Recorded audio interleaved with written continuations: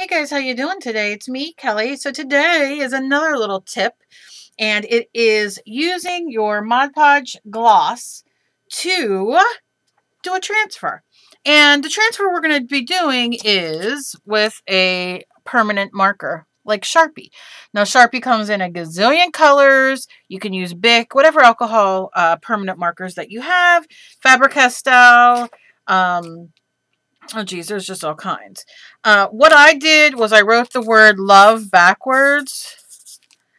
Because any words that you write, you want to write it backwards. So when you glue it down, it comes face up. So like if you wrote, like breathe, you know what I'm saying?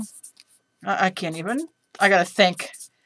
Thinking not on camera. But you see what I'm saying. Okay, so that's all I did.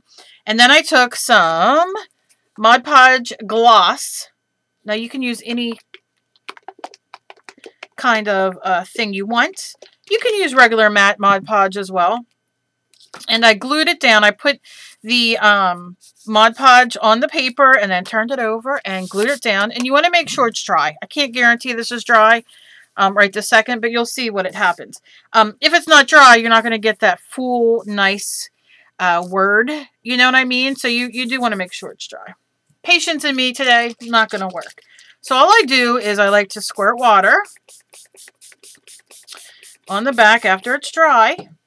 And you want to just start peeling that paper up.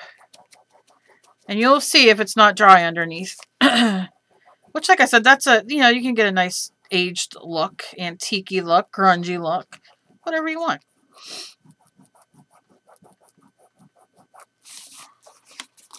Got my paper upside down. That would help. All right. Pull some of that off. That's just the extra white. I'm just moving it very gently. Moving it off. You might need more water. So just spray it. And the reason you want permanent marker, excuse me, is so it doesn't smudge. So I'm just letting that water get underneath there and doing my thing. Takes a minute.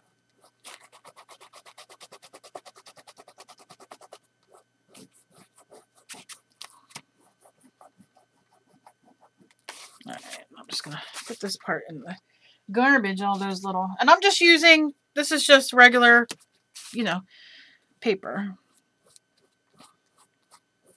There we go. And look...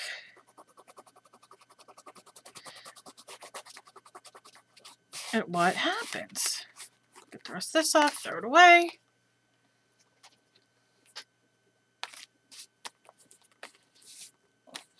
There we go. And you can see it transferred fantastic. Now, obviously, if you use watercolor markers, it's not going to work because it's not permanent and it'll just come off.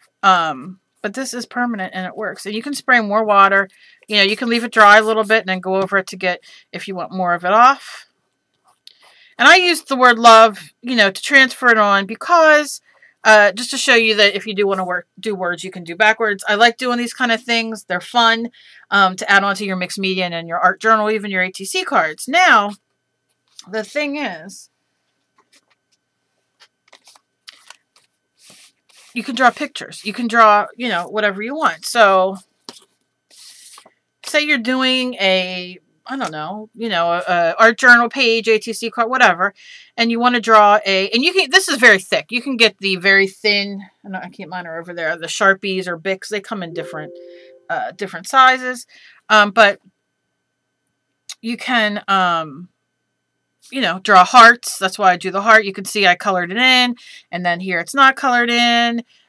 With your, you can definitely draw, a cat if you want, whatever you want. A Batman cat, whatever. And draw those and then add those on in your own way. Now, what I think is fun with the kids is let them draw.